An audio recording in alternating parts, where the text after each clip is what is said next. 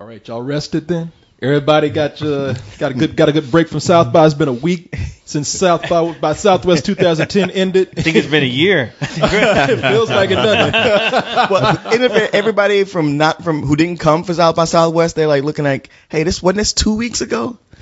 Yeah, it's not like these movies are never going to come. Well, I'm sorry. Let's be honest. Some of them may not. Excuse me. There's a lot of movies that are never going to be shown ever again, except for that 1 week. Yeah, man.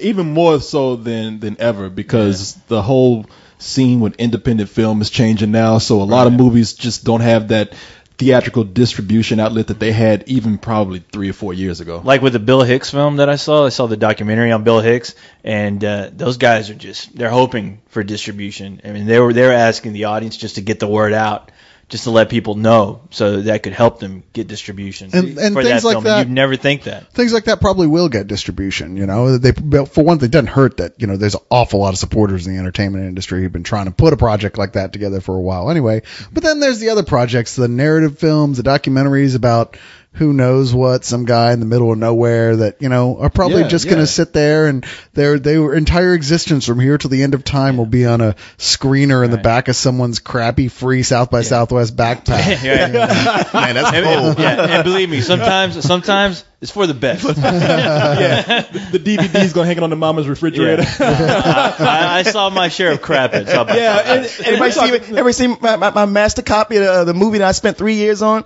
Oh, yeah, son, it's got my rum and coke on it. But that's the only... Ain't nobody going to see that shit anyway, man. I think that's going to world premiere at your living room. This movie has served more purpose with my drink on top of it than anybody ever seen it. For some reason, my cat's obsessed with it, too. Well, we're talking about movies with stars in it, too. It used to be a day when somebody would make a movie, and it'd be an independent film, truly independent. No stars, no actors. Some person with a lot of inspiration got lucky, worked hard, had friends with money, made a movie, and it went the festival route. And then they turn into Kevin Smith, and look what happened. Don't even get me started on that shit. That's somebody's typing an email already. I'm tired of you guys bagging on Kevin Smith. Every chance you get. I think every time somebody mentions Kevin Smith, he writes a tweet about it. You motherfuckers, scratch you too. You off the list. And an angel gets its wings. Yeah. And his tweets have more soul and compassion than any of his last 5 films. Yeah, I said it. Yeah, I fucking said it. Feel that? You got an extra tweet. But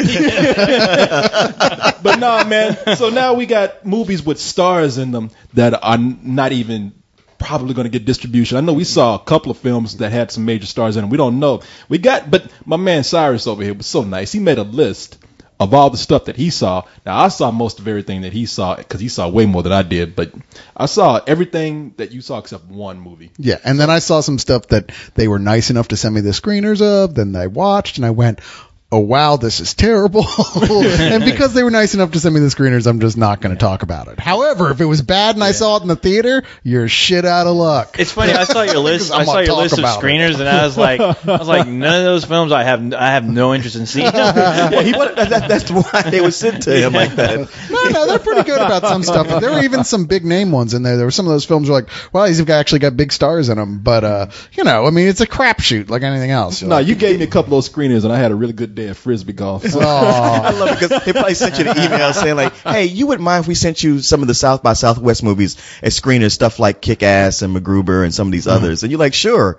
And they're like, well, we said like Kick-Ass. But we ain't sending you the actual movie. No, I was like, I don't want that crap. Give me the one about the dude in the middle of nowhere who does nothing in 2 hours. No, Cyrus got the collection of the next row of asylum films that were like pure rip-offs of all those.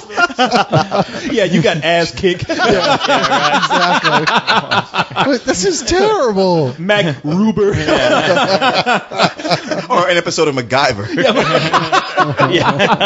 They were under threat of being sued by the creator of MacGyver. Yeah. I don't really. I always figured they just would have worked with him. I mean, they had actual Richard Dean Anderson on one of the MacGruber, little shorts. Yeah, and in fact, on the Super Bowl Pepsi commercials they did with MacGruber, he was on all those with them. It was like a running joke. And that's crazy. Dude sitting at home ain't got no money. Ain't nobody seen MacGyver in a long time. He's like, just a lawsuit I've been waiting on. Well, that's true. Anybody can threaten to sue whether they got grounds for it or not. Yeah, now that Stargate is closed on him. The thing is, everyone's calling that actor who played MacGyver where nobody's calling that fucking creator for shit. Exactly. Yeah. So try again, man. Wait, well, it is like, look, if you get the actor and that mullet, you pretty much got the show. It's funny. I heard he sued McDonald's with a McRib.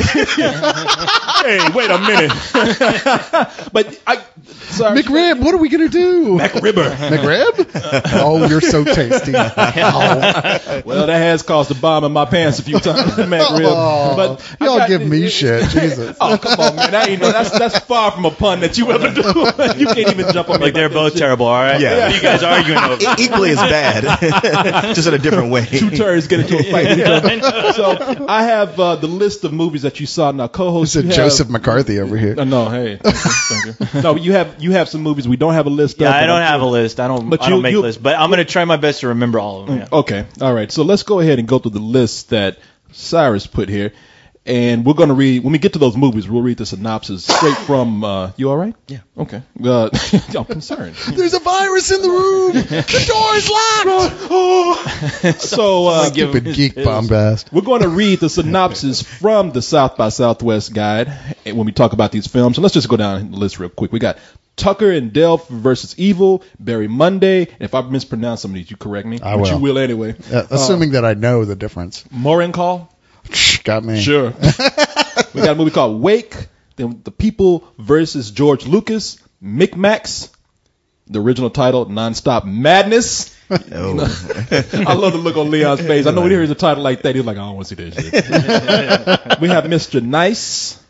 Go to the next page here. We have Electrolux. I can't wait to talk about that. Oh, I'm sorry about that. Lovers of Hate, which is actually produced by a friend of ours. Directed by a friend of ours. All My Friends Are Funeral Singers. Matt Gruber. Tony. And we at the last page here. Get Low and Cargo. And the one that I saw. There's a that was movie not called Tony? Yes. Yep. Okay. And the one that I saw that you didn't put on the list that we're going to talk about is The Weird World of Blowfly. Oh, fail, Cyrus, fail. God damn, there's a shitload of movies that I saw that aren't on that list. All right, I think it's safe to say that probably the biggest movie that was there, the one that was the hardest to get into, was Kick-Ass. We will talk about that later on the podcast. Hells yeah. Yeah, along with, damn, that's a shitload of movies you got right here. So Yeah, it let's is. see. Yeah, we saw some different movies. Well, that's Yeah. why we had you guys there, Oh, so shit. everybody can kind of split up the Shit, responsibilities. where's your list? Slacker. It's up Leon's ass. Let me pull it out for you. You're the one Come get it, lover boy. You're the one who's got a printer attachment. Yeah, why Jesus. don't you just download it from the satellite? I know. Download it from his He's ass. still using that 8-bit technology. He saw 2 films, and that's all he could store. Hold on, man. Let me load up the internet page. This might take a while. Ink cartridge. Yeah, it's on a reel-to-reel in a building that takes up the whole room. There's only 2 movies on it. This co-host has the computing power of a calculator. You talking about 2 videos? No, 2 descriptions of a movie. It's text. It ain't even video. All right, let's start out with Tucker and Dale versus Evil. This is a movie that we saw at one of the midnight movies. There's a So first- you guys did get to see that because I Yeah. heard the description of it and I was like, damn, I'd love to see that. Well, here's Yeah, we didn't think we were going to make it in either. Yeah. But Yeah. you go ahead and do your thing, and Yeah, we'll tell the Shauna story. helped us out. Yeah, let's go ahead and read the description of this, taken from the South by Southwest brochure. Tucker and Dale versus Evil is a backwoods comedy of horrific errors in which 2 unsuspecting buddies, Tucker and Dale, fall victim to the crazed machinations. Sorry. Mechanization. I like mechanizations I got an better. extra Z in my pocket here. I'm on edit. Suddenly Popeye's reading this. Of a group of spring breakers who have mistaken them for backwoods killers. When Dell shelves his phobia of the opposite sex to rescue one of the college co-eds from drowning, all her friends see is a bearded psychopath hauling their friend away to a shack in the middle of the woods and trying to rescue their friend. The spring breakers continually off themselves one by one, and Tucker and Dale try to figure out why these college kids are killing themselves all over the Tucker's property. And this is, man, it meant Speechless. I know. I'm up and crying. It was a wonderful backwoods tour de force. Okay, midnight movies, they're kind of iffy with me during South by Southwest. I remember we saw one year. What was it? Alien. Were you there? Yeah, it was. Yeah, you and I. We watched. What was it? Alien Troopers. Hunter or something Alien like that. Hunter. Oh, I remember yeah. y'all talking That about sounds that. terrible. And Yeah. man, let me tell you something. I mean, That that's was like, I come in peace, except the cheaper. Hey, that movie wishes it could have been a fucking icon. Yeah, I knew you were going to say that too. with a midnight movie like that, when it got to South by Southwest, it was already straight to DVD. They put on the DVD. You saw the menu on the screen when they pressed play. And I was like, my God, man, I ain't even trying. So when we saw this, I was like, I don't know, but all right, we're in, we're working. I'll go see it. See, I was proud that you believed me because I was like, this is one of these movies I was excited about. I mean, in fact, I kept saying this was the most excited I was about anything in the festival outside of Kick-Ass. Because I had heard about it from Sundance and people coming out of it going, you really have to see this. I mean, plus it's got Alan Tudyk, who's, of course, famous for playing Wash in Firefly and Serenity. He was the pirate guy from Dodgeball. He was the pirate guy from Dodgeball. Right. And then what's the first name on the cast list there? Tyler Labine. Yeah, Tyler Labine, who was in Reaper, who kind of played the kind of goofy fat guy on that show I really liked, but apparently nobody else watched. And I was like, okay, well, that was one by Kevin Smith, right? Yeah, well, he only produced it, which means nothing. Hey, you got to remember McG produces Chuck, and that's one of our favorite shows. So shush you. Just make him across the street. No. Shut the fuck up. It really means next to nothing who produces a TV show. Like J.J. Abrams was overheard the other day going, what's going on Lost now? Did you do that show? Never mind. But no, it's one of those ideas you're like, how come this took that long? Yeah. You know, I mean, they must have done every possible iteration in horror possible, like every single conceivable thing you could mix together to make a horror movie. And really, this is so obvious, just turning on its head like that no one's ever actually done this. Right. It's one of those ideas where you scratch your head and you're like, how come I didn't fucking think of this? God damn it! Yeah, and it is funny, man. It really does work along the ideas that they wanted to, because they give you two different perspectives. Like, you get to see the perspective that the college students are looking at these two rednecks, and it does play out like a horror film. So you can kind of see at first why they're freaking out, but they're all kind of assholes. So you do want to see them die, but it's not a. Here's the key of the movie. I love this movie so much because it's not a mean-spirited film. It actually, it's one of those movies where if somebody else was doing it, they'd be so. I guess they'd make it so that the concentration would be on gore, and trying to riff on the horror spoof so much that you wouldn't care about it. It would go over the top, and they wouldn't know exactly how to make the two balance out. Yeah. And that's the magic of this film is that when you're stuck with the two guys like trying to renovate Tucker and Dale. Yeah, when you're hanging out with Tucker and Dale while they're renovating their place, it's very lighthearted, it's very just innocent, and you really love these guys to death. But when they jump over to the college kids, the whole atmosphere changes. And I'm talking about the cinematography, the music. I mean, it plays it up like a horror film. Yeah. And it's funny just seeing, that when you're looking through the eyes of the kids, like you see some things where if you were to look at it a first time, if you were to just walk in that theater during those scenes, you're like, oh man, this looks like it's going to be a fucking horror film. Tucker and Dale are like Lenny and George from Mouse and Men. Just not as dumb and not as mean, and these two guys, they're both kind of dense, except the guy that we think is the dumb redneck actually is kind of smart. Yeah. And these two guys, it's so innocent that when they see these college students being killed, they're freaking out. They're just as scared. They're like, why are these kids killing themselves around our property? They're literally crying and freaking out. What's happening? And that's what makes it work. Think of something like Cabin Fever, where none of those characters were likable, and people do that because they want to concentrate on the gore, and because of that, they don't want you to feel too much for these characters. They want you to actually enjoy seeing them get off. And it's like, you enjoy seeing the college students kind of killing themselves because they are a bunch of douchebags. But Tucker and Dale, you just feel sorry for them. Well, it's funny because it's perfect because horror movies gradually over time have made the kids getting killed more and more unlikable over time. Where you're like, why are you're not going to give us anybody to like here? And this takes it ultimately all the way around. That's it's the like, thing, the actual people that normally would be the killers are totally by far the heroes here. The line in the movie is when Alan Tudyk is standing there and by the wood chipper because he's doing work, and he turns out of the way, and one of the kids dives at him and misses and dives right into the wood chipper, and he threw himself in the wood chipper. Why would anyone do that? And meanwhile, these guys are getting more messed up, so they look more like killers as it goes along. Who's the guy that's on Firefly? Alan Tudyk. Yeah, he's the one that thinks he's smart of the smart of the two, and he's running into all kind of shit. He's getting stung by bees. What else happened to him? He's getting hit by all kind of objects, and he's just getting all messed up, and everybody just thinks he's like this deformed killer by the end of it. And there's a twist with the other kids too that actually works. It's a fun movie, and like I said, the hard stuff, we've seen it all done before.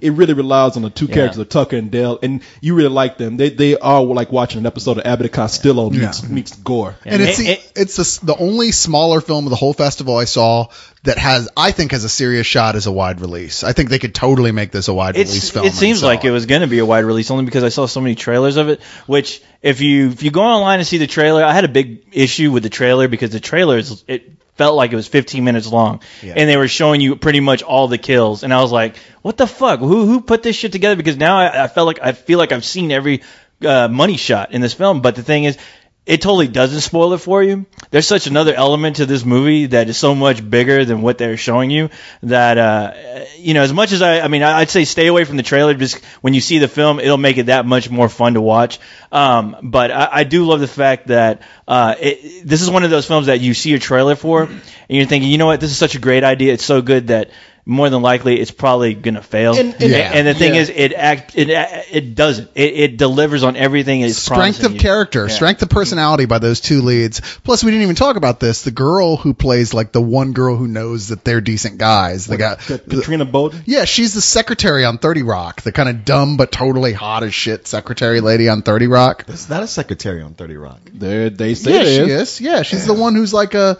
really sexy girl. She's always got. Oh, that chick. Okay. Yeah. She plays the good girl, the only smart one out of that whole who like crowd. really feels bad for these guys. I mean, it is just fun. There's things in there like you feel like these kids have a chance to come around, and you feel kind of at first you're starting to feel bad for them, and like, okay, these two right here, they're cool, but then they have a chance to redeem themselves. And like one girl's like saying, no, like the secretary that he's talking about from 30 Rock, she's like, no, look, these guys are all right. You just need to sit down and talk. They're cool. And one of the other girls like, no, wait a minute, I've seen this. It's Stockholm Syndrome. Fuck off. You deserve to die. I mean, that's people. And let me tell you something. Like, it does the hard job fine because we're not building up the horror on this, but it works. Every setup in there, every kill that they set up, people get it. Like the wood chipper, somebody gets the wood chipper. There's all kind of sharp objects around the woods, like tree trunks with sharp limbs sticking out. There's nails hanging from this shack that they're trying to build up. Everything delivers on like a kill that everybody wants. So if my car does break down in the backwoods of Alabama, I shouldn't freak out. Be calm, because you will kill yourself. And Leon, I don't know how people are going to explain you hanging from a noose. Yeah, right. I was about to say, Leon, you have no goddamn business hanging out in Alabama to begin with. All right? Hey, man. Stay as here at home. Right? Another black man killed himself. Yeah. He drove into Alabama. Exactly. Committed suicide. You're gonna end up like that chick. Just like you're gonna end up like that chick wearing just the wrong kind of clothes in a bad part of town. You're gonna go, hey, she was asking for it. Yeah. Clearly, he wanted to die by stopping and asking for directions. Well, y'all want to move on to the next movie here? Certainly. Which is Barry Monday. By the way, the Tucker and Dale was directed by another Eli Craig. Yes. And he was no actually relation cool because that would be the last name. Yeah, exactly. Somebody who knows how to make a movie. Let's see. Okay, Barry Monday, and this stars Patrick Wilson and Judy Greer. You probably Patrick Wilson, a Night Owl from Watchmen. Night Owl, yeah. Okay. And Judy Greer. She was, you've seen her. She's a she's in a lot of stuff. She does a voice on Archer. On Archer, yeah. She plays Carol/Cheryl on Archer. A lot of people in this movie. Malcolm McDowell, Chloe Sevigny, Sybil Shepherd's is in Wow. here. But here's the synopsis here. Barry Monday, a suburban wannabe ladies man, wakes up in the hospital after being attacked in a movie theater, only to realize that he is missing one of his most prized possessions. Can you guess what that is? His penis? Well, you're close. One of his testicles. Oh. Actually, both of his testicles. Yeah. Damn. Yeah. That shit is just gone. Yeah. Game over, man. Before, just to get it out of the way. So is this the Corey Coleman story? No, I still got my balls, bro, please. I got a spare just in case something like that happens. I know, Like, but it might be a cautionary tale for you. Yeah. Didn't we all have that experience when we walked out of that new Miley Cyrus film? Oh, yeah, I think that snatched our balls. Corey's going to be hosting the new Twilight Zone. This is episode 1. Hey, everybody. Welcome to the new Twilight. To make matters worse, Barry learns he's facing a lawsuit from a woman he can't remember having sex with. Filled with an ensemble of unusual characters, Barry Monday is the surprisingly heartwarming tale of a guy who finds it Heartwarming? You lose your balls and it's heartwarming? Oh, I guess might as well warm your heart because you got no balls Well, left. hey, that's what it says. It took losing his nuts to be a better man. Now I kind of I kind of put my own words in there, paraphrase, but now he has feelings. Where he lost feelings, he gained some in others. A better man. Who's the one with that measuring stick to decide that's better? Well, you know, I'd rather have my balls be an asshole. If you are one of those guys, and this guy is, who literally spends his entire life doing nothing but obsessing about sex. I mean, he's one of those people who can't have a normal relationship with anyone because he's too busy focused on whatever pair of tits is nearest. You know, he's one of those guys that you wouldn't hang out with. Because he's like that. And this guy kind of needs his balls cut off. Well, I see. You didn't like the movie. No, I did like it. But I liked it better than you did. You did like it better than I did. And I think you'd enjoy it too, Leon. Yeah, that's all you've been telling me is that I should see it. Coles, I don't know about you. I have no desire to see a movie about some guy losing his balls. Well, you never had any. Coles is now a frame of reference. I already watched Serbian film, all right? There's no beach bimbo blonde tits hanging out. There's no monsters running around here. No zombies. I don't think that you'd like this. But a guy getting his balls cut off is kind of a horror movie in and of itself. Yeah. So who is Barry? Patrick Wilson is Barry. Okay. Yeah. Wait, didn't he get fucked up in Hard Candy? Hard Candy, yeah. This dude. He gets emasculated in every movie. He got emasculated psychologically in The Watchmen. That's right. He got his middle dick taken off. Pretty much. But he just seems like that kind of guy you want his balls cut off. Well, I'll tell you why I like this movie so much. It's because it gets it out the way. It starts out with a character that you don't like. Yeah. And then once he has that turning point, not only is he a better person, you like him, but the other people who seem like they'd be annoying in the movie, because Judy Greer comes in, she's the one that is the girl filing the paternity suit against him, and she's just bitchy. She's great at that. Most of the roles I've seen her in, she's good at. She's not just a little bitchy. She's like, and she's not hot. She's like total like closet harridan, like, oh, what the fuck is wrong with that girl? She's nasty. And like just mean. Yeah, she's like a 12-year-old girl, who's just going through that period of turning into a teenager. She's like, oh, you're so stupid, Barry. There's nothing attractive about her at all, which makes you wonder. Yeah. I kept wondering during the film, he can't actually have had sex with her. Well, and the film keeps it kind of a mystery. It's like, well, did he actually have sex with her? Because there's a big mystery there. Is it her? Is it the mysterious Asian next door neighbor who keeps poking his head in around there? I mean, what's going on? Yeah, and it does a good job. Poking his head. I knew somebody gonna do that shit. Leave that shit. Yeah, I did it. Leave that to him. That's all right. It's better when it comes out of me. You didn't like my man real joke. How dare you? Yeah, he's just telling another cock and balls story. Sorry. Take this, roll that up, and smack him with it. Time to end this podcast. But no, I know, and beat the fuck out of him. Then come back. Where did Cyrus go? He's in the closet. But no, I like the movie because it really. It does make the character seem like there's nothing redeeming about these people, and you begin to like them all after a while. I mean, they instead of having a character who ends up being shitty up until the last 15 minutes of the film, you really like all these people, and even the people that come in and seem like they're gonna be the biggest assholes in the movie, they end up just having to come together in a nice little ending. And I think I really enjoyed Patrick Wilson as Barry Monday. He's a guy that actually is trying to do the right thing, and it doesn't work out as easy as he thought it would, trying to do the right thing. But he hangs in there, man. And you think it's kind of a one-note thing, but that whole conflict of having to like deal with this girl, then deal with her family, and then deal with friends, and him not knowing if this is really his kid or not. I really like that character, Barry Monday. I really enjoyed this film. You know, I totally understand why you liked it all the way through. And my problem was resolved completely to my satisfaction at the end. But there really was a point, like even up to 3/4 of the way through the film, where I was like, wow, this is one of these films where they real briefly give you just enough to dislike somebody and then do nothing but punish them for the whole rest of the movie. And it really felt like that for a while. I was like, man, I mean, I know he's kind of a douchebag, but really nobody deserves the shit they're putting him through. And I'm just like getting tired of it. I'm like, you know what? Fuck that girl. Fuck her family. Fuck everybody in this movie. Even fuck Barry Monday. I don't even care anymore. But it comes around to a resolution that feels so organic. I mean, like they really do make all these people believably human by the end of it, and they make everybody kind of come to a sort of like, a conclusion. Like sometimes, like even the worst people just need some understanding. See, Corey, that's just what I was telling you the other night.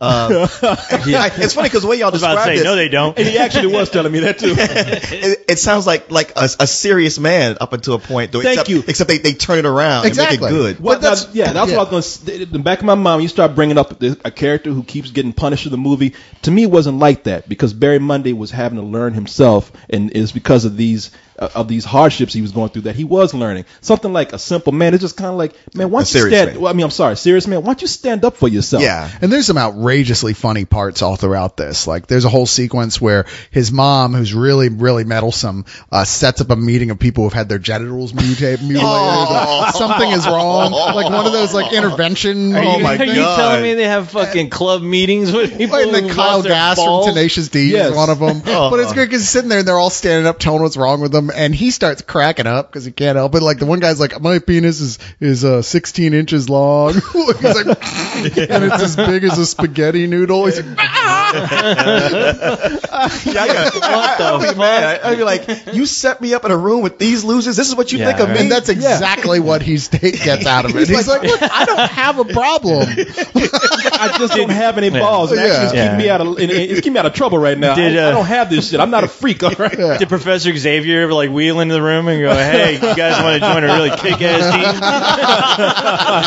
of mutant genitalia? You got dick powers over there, don't you?" Are you going to join the X-Men? Not so fast. We have a separate branch for your kind of freaks. We're called the Sexless Man. Hey, Wolverine lost his balls when he did the Academy Award. Welcome to the Morlocks. But anyway, I think it was. It's not a bad film as you can see. I mean, to some extent, it's enjoyable. No, it totally won me back. Any problems I had with it were completely addressed. It's just like I said, if you're getting freaked out because that kind of film frustrates you, you will be rewarded. Okay, so here's one that you can talk about.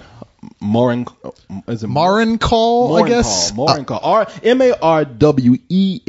Marencal. I'm just gonna call it Marencal. Man, that sounds like a radio station. No. WNCOL. It's Marencal in the morning. It's what do you call it? A portmanteau when they mix words together and make a new word. I think that's the name of the term for it. I call that stupid. Like a poor man's vocabulary. Yeah. Anyway, this is a documentary about the fantasy world of Mark Hogenkamp. Damn, where did he come from? Harry Potter? Hogenkamp. You're a wizard, Mark. After being beaten into that guy wrote that. After being beaten into a brain-damaging coma. Damn. This is a real story, by the way. Oh, it's about that guy. Yeah, it's about that guy. I love that. By 5 men outside a bar, Mark builds a 1/6 scale World War II era town in his backyard. Mark populates the town he dubs Marencal with dolls representing his friends and family and creates lifelike photographs detailing the town's many relationships and dramas. Playing in the town and photographing the action helps Mark to recover his hand-eye coordination and deal with his psychic wounds from the attack. When Mark and his photographs are discovered, a prestigious New York gallery sets up an art show. Suddenly, Mark's homemade therapy is deemed art, forcing him to choose between the safety of his fantasy life in Marencal and the real world that he's avoided since the attack. That sounds fucked. Wow, it's like that's like the analog world of Star Wars Galaxies. Is that what this is? Right, it's like a Sims. Well, the analog version of Sims. Well, I saw like the 15-minute segment on This American Life about this guy, and it was really fascinating. But the whole idea, like it was therapy, it struck me as something like it starts as therapy because it gets him going again. But he seemed so totally lost in that world, like he was only going to progress so far and never get out of that. So this takes it further with the gallery. No, it's watching him come full circle back into being a functioning human being. That makes me feel really good just to even hear about that. And it's fascinating. Spoiler alert. It's so well, it's so, let's all laugh at the hate crime victim. No. I mean the way they set it up, they showed the town and everything he was doing, and he got halfway into it, and then they explained what happened to him. You're like, oh man, that is rough. Well, the thing is like okay, so he got this, brain damage, and and that doesn't really say, he doesn't remember anything. Right. Like, he can function, he can walk around, he's not like crippled in that way. His whole thing is he doesn't remember anything that happened in his life. He doesn't remember his parents, he doesn't remember anyone he's ever known. Does he remember that ass whooping he got? He doesn't even remember the ass Oh, whooping. thank God. But he gets little flashes of stuff. Like, the emotions are there, but he doesn't like really remember the events. And so he starts remembering stuff that happened to him in his past and making peace with these events and the anger and everything by acting out these super elaborate storylines. So he acts them out too? With Well, the with dolls. the dolls. Oh, with the dolls, And he okay. takes really good high-end photographs of all of it happening. And they're all, I mean, you actually get into the stories themselves because Right. they're really bloody and dramatic. There's horrible shit going It's almost on with these like dolls. like you think about like Castle Wolfenstein, where it's all very World War II, and they start bringing in supernatural elements. And his is all about World War II, but then there's this science fiction elements, and characters go in and out of time. Yeah. It's weird and I think, messed up. Characters- But it's fascinating. It's like really. I think Cartman did the same thing. Hey, Mrs. Prince, Cartman, you are cool Yeah, give this and motherfucker, attractive. give this motherfucker some Legos, he'll build a city. But he's like, I don't know, it's funny. There's scenes where he's like walking down the side of the road with his little G.I. Joe car with the guys in it, and you're like, all right, dude, maybe you should just stay at home. He's singing, just me and the boys. Yeah, he's about to get his ass whooped again, man. Somebody help this man. Man, that would be the most That's fucked not up even thing. right, man. That's so wrong. Oh my god. Kick his toys out in front of him. Those kids next door bring their G.I. Joe toys and attack his whole thing. Pew, pew. Cobra! What's up, toy man? Yeah. So, yo, little dude, let me hold some of them G.I. Joes for you. Mine now, punk.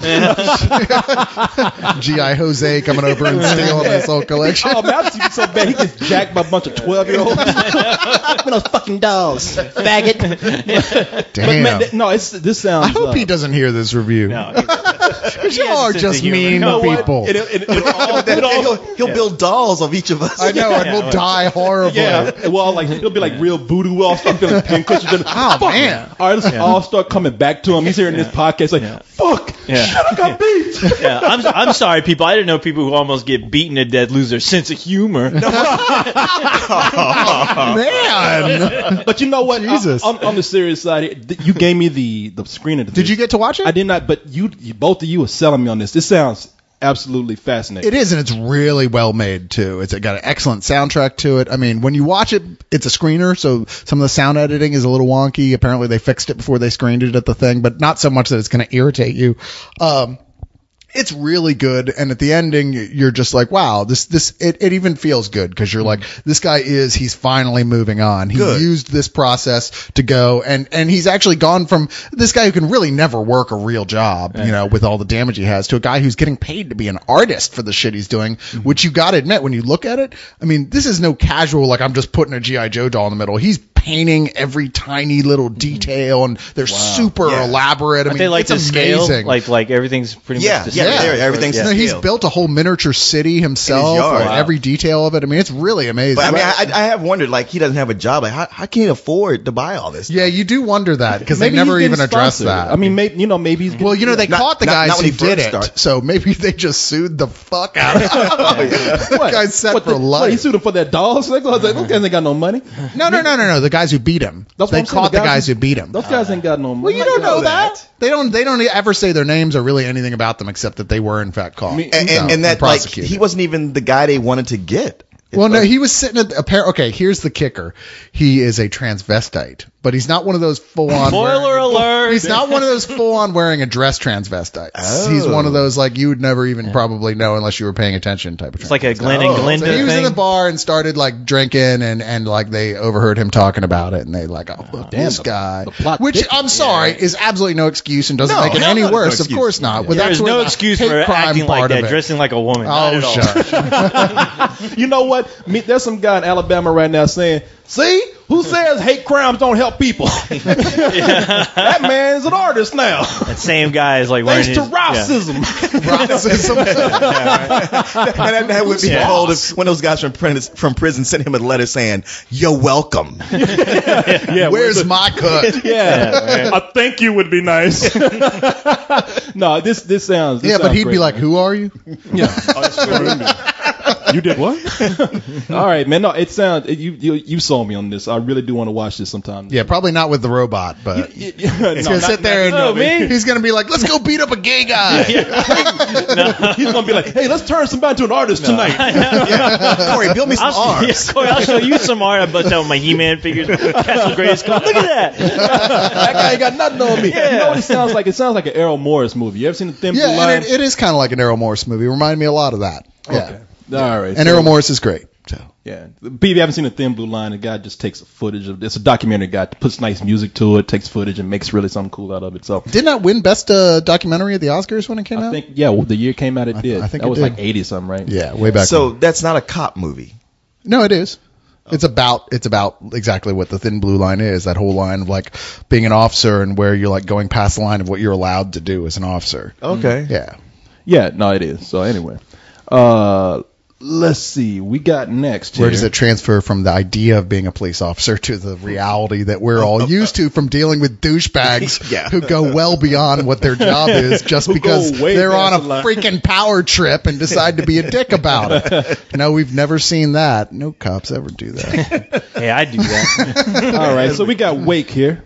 Movie directed by Chad Feehan. I don't mention any of these. Did you see this with me, co-host? Wake? The horror I don't think film? so. Damn it. I don't hoped think you so. were, so you could be like No, help sorry. me mourn. In this movie, we have Jamie Lynn Sigler and Josh Stewart. And the movie, Meadow Soprano. Yep. Yeah, it's right. Who is looking good. Oh, hell yeah. She's looking good on Entourage. Yeah. Okay, here's a synopsis here. Driving to a wedding in Los Angeles through the Mojave Desert, Paul and Adrian seem destined for a life of genuine love and happiness. That's the way it always goes wrong. Yeah. Road weary, let me turn the page here. So suspense is killing you. What happens? They decide to stop for the night at Lonely Royals Motel and Cafe. The roadside artifact proves to be a strange and surreal place with an unsettling mix of travelers, including front desk manager Frank and his promiscuous wife Sandy. When will these white couples ever learn? Well, we had that situation last night. We'll tell you about it in a little while. Ultimately, these ill-fated lovers lead Paul and Adrian down a path of tense and emotionally charged experiences. In the end, a horrifying secret from Apollo's past is revealed with grave consequences from all the parties involved. I got tingles already, Cyrus. Well, you shouldn't. Cause Wait, is this movie Vacancy? this movie sucks. It sounds does. like it could And be the guy amazing. came on stage and I was going, wow, this guy kind of looks like a vapid douchebag when he was talking. I was like, I'm not getting a good feeling from this. Sorry, dude, but you do. And sure enough, it's like he goes, oh yeah, this movie's really influenced by all my favorite horror movies, especially The Shining. There's lots of references to The Shining, which I was like, oh, The Shining? I like The Shining. That's cool. But the problem is this movie is nothing but shit lifted from other horror Right. movies. Not tributes, just pretty much taken right out of a Stolen, bunch of other horrors. Oh, dude. And it's So done... Brian De Palma showed up at Yeah, right? And it's done so ham-handedly. I mean, like, it's two stories are going on at the same time, both involving the desk clerk here at the hotel. The other one, you're like, wait, what the fuck? Why does it keep going to this other story where he's a security guard and his wife is cheating on him? I mean, what does that have to do with anything? And sure enough, look, guys, all right, if you really don't want to know, take a break from it because I'm going to spoiler here, and I'm telling you, I'm doing you a favor. and note that it's not me saying it. Because this was universal. Everyone I talked to said this was crap. It's like a Jacob's Ladder type of thing. They die in the beginning of the movie in a car accident, and the whole hotel thing is like this limbo type of deal, right? And so the other story we're seeing is how the desk clerk ended up in limbo. You know, how he became the guy, the host of the Limbo Hotel. And it's so sounds so badly stupid. done. There's like a Samuel L. Jackson type character in there who's just really bad at doing a Samuel L. Jackson impression. Is he just being loud? Is that what he was? Well, he's like his character from Pulp Fiction, basically, except he's really not succeeding at all at doing it. It's a waste of time completely. I wish I had something nice to say about it, other than the fact there's some nice shots, cinematography wise. But hell, it's like this cool looking hotel out in the middle of a desert, you're gonna get some cool shots. Does Jamie Lynn get naked? No. Fuck that. Another big tease. That could have saved it. You get to see the like almost middle-aged like wife of the desk clerk naked, but so what? Who cares? Who's Exactly. she? Yeah. That's almost all I have to say about that. Really, just skip it. Really. Welcome to the Roy O's Hotel. Okay, yeah, that had to be the worst Samuel Jackson ever. And that's the worst. That's That's the impression I would do if I was asked to do a Samuel Jackson impression. Is that how the guy is in the movie? He's like quoting from the Bible wrong, and he's got that same hairdo, and he's like that really like, oh, I'm sorry. Yes, these people have already died at the beginning of the film, and I hope they burn in hell. Is that awesome? I hope they're already burning in hell. Oh no, did I make a spoiler? And then the shark comes into town. I'm serious, man. Yeah.